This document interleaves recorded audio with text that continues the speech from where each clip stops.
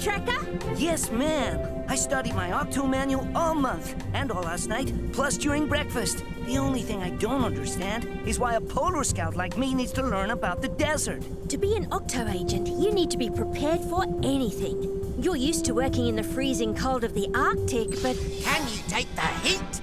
Where the swirling sand chokes the breath out of you. The blazing hot sun dries you up like a year-old raisin. And every strange beastie that lives there is after just one thing. Sunscreen? Nope. Water. That's the one thing nobody can live without in the desert. Not even a pirate. Now for your test. What is the test exactly? You and Quasi must find water in the desert by the time the sun sets. I'll drop you off here, and I'll be able to track you through your Octo watches, just in case something goes wrong. Don't worry, an Octo agent is always prepared. That's the spirit. So long, Dashy. Matey, what are you doing? Oh, checking the map section to find the nearest water hole? Hand it over. Of course. I'll just use the map on my Octo watch. Listen, an Octo agent doesn't need books or fancy doodads to find water. All he needs is his eyes and his ears and... Elephants! Huh? Elephants can smell where water is with their trunks. Just like it says in the creature section of the desert chapter in the manual. Page 43, right? Right. Like I was saying, follow those elephants.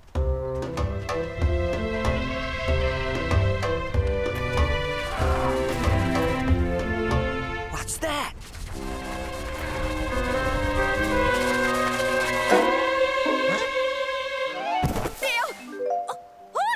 Are you a termite? No, matey. I'm Quasi, and this is Tracker. Hi. My name's Goldie. I just left my burrow for the first time, and I've been swimming through the sand all night. Swimming? Yep. That's what we golden moles do when we're looking for termites. Those are the bugs we like to eat. Well, not looking so much as listening. You see, I can't see. Right. I read about golden moles on page 51. You can't see, but you have extra special hearing. Especially when you put your head in the sand. Wait a minute. Do I hear termites? I hear some. Maybe. Good to go. Hydrology log. It's the dry season here in the East African savanna, and it's definitely looking dry. But there are still some green trees and shrubs around this area. And my soil samples are gravelly. These are both signs of possible water underground. Still, most of the plants are awfully dried out. One spark of lightning and the whole area could go up in flames. Run!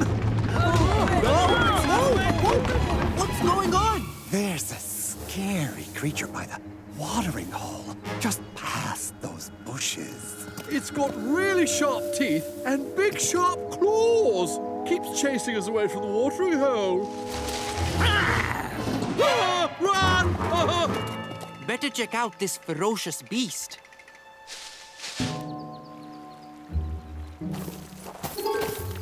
Oh, excuse me, little fellow. Who you calling, little buster?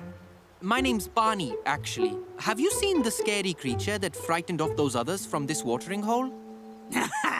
That's me. Name's Debbie. Those others kept trying to use my watering hole, so I chased them off. Why? There's more than enough water here for everyone to share. Yeah?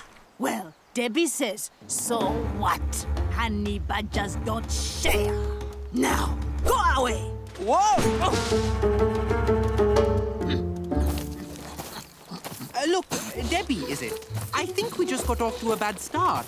Here, have a Paani patty. It's my own special recipe of nuts, seeds, and bugs. Bugs? Honey badgers love bugs. Gimme, gimme, gimme. Oh. There.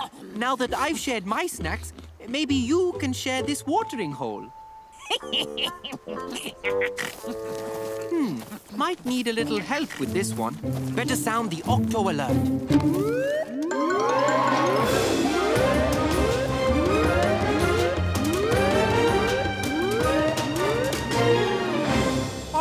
Paani. Report, please. Captain, I could use some help with a tough-talking honey badger. Her name's Debbie, and she keeps chasing other creatures away from the local watering hole. And it's the dry season, so the animals really need water. Well, honey badgers do have a reputation for being fierce and never backing down, even from much larger creatures. But it is strange she won't leave. Honey badgers normally search for food over a large area. If the honey badger won't leave, maybe we can dig another watering hole for the others. Splashing idea, Tweak. I can't be certain, but based on my research, it seems there may be an aquifer close by. And what kind of fur? An aquifer is a layer of water that can be found underground. So if you can find that water and dig down to it, We'll have another watering hole. Nothing's better at digging than the Terra-GUP too, Cap. And if there's water underground, I'll find it.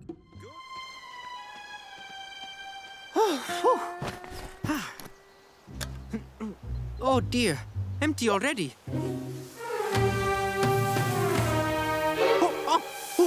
Quicksand! Ha! Good thing I'm quicker, but I'd better keep moving before this desert eats me too. Huh? What's this? A rescue party? Hello?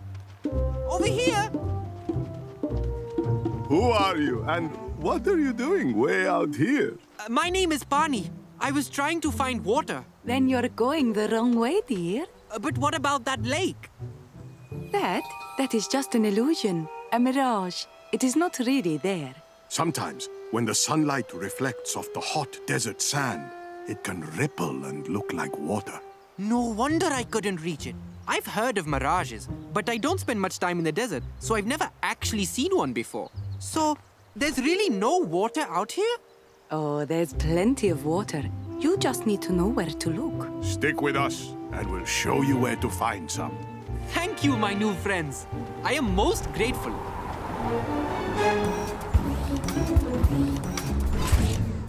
Tweak to Captain Barnacles. No sign of Paani here. Thanks for the update, Tweak. Keep searching.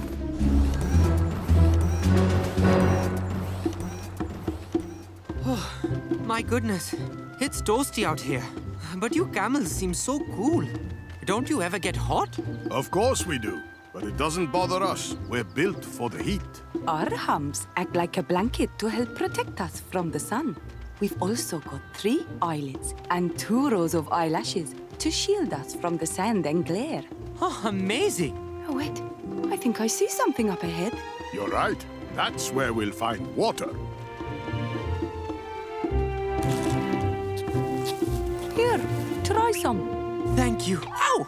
It's full of thorns. Yes, but there is water in the leaves. Oh, of course. But how can you eat this with all these thorns? Our lips are thick and tough, so thorns don't bother us. We are used to eating them. Unfortunately, I'm not. Still, if there's water in those leaves, it must be coming from somewhere. What's he doing? Ah, hello, H2O. You were hiding down there all this time. H2O? Yes, that's the scientific word for water. Oh. How did you know it was there? Plants need water to live too. This plant's roots draw water up from under the ground. I knew if I dug down far enough, I'd find some. Very clever. Would you like a sip? No, thank you. Those plants probably need it more than we do. And we need them to be here the next time we come through. Are you sure you got enough water? We camels can make a little go a long way. Besides, there's a nice big oasis not far from here. Hello there. Woo-wee! That was some fancy flying. I'm just glad we got out of the way in time. Were any of you hurt? We're fine. Just a little startled is all. Sorry if our swarm surprised you. Whoa! That's the biggest butterfly I've ever seen. That's not a butterfly. It's the octo-ray. And we're the Octonauts. My name's Tweak, and that there's Dashi and Peso. Nice to meet you. You're pretty big for a butterfly, too. That's because I'm a monarch butterfly. We're one of the biggest kind of butterflies. Now, stop bending the nice lady's ear, little brother. We've got to keep the swarm moving if we're going to get to Mexico. Mexico? That's a long way away. Sure is. We monarch butterflies spend the summers as far north as Canada. But when the weather starts to cool down, we head south to spend our winters in the mountains of Mexico, where it's nice and warm. We stuck around longer because the weather was so warm this year. But now we're way behind schedule. Now, let's quit yapping and start flapping. Oh, do we have to? I'm tired and hungry. I know you are, little brother, but we've got to get there before the storm catches us. Mind if we tag along? We're looking out for storms too, especially tornadoes. And we could help you avoid them with our storm tracker. Well, that ought to come in handy. Let's fly! Yee-haw!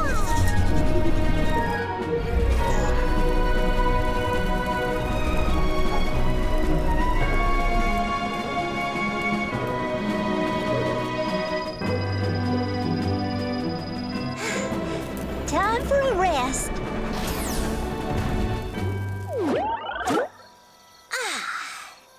Wasn't expecting a cookout, but luckily, I got the right tool for the job. Anyone want some more of my famous chuck wagon kelp cake chili? Oh, no, thank you. I couldn't eat another bite. Butterflies don't eat chili, or kelp, or chuck wagons. There used to be plenty for us to eat out here. Milkweed flowers with sweet nectar as far as the eye could see. But now, they're all dried up. I'm hungry. We'll be in Mexico before you know it, little brother. And then we'll have everything a monarch butterfly needs to eat. Now, get a good night's sleep, because we've got a long day of flying tomorrow. Fine, but I'm still hungry. To the Octaray! Wow, look at that! I'm Captain Barnacles. I like to go with the flow. Above and beyond!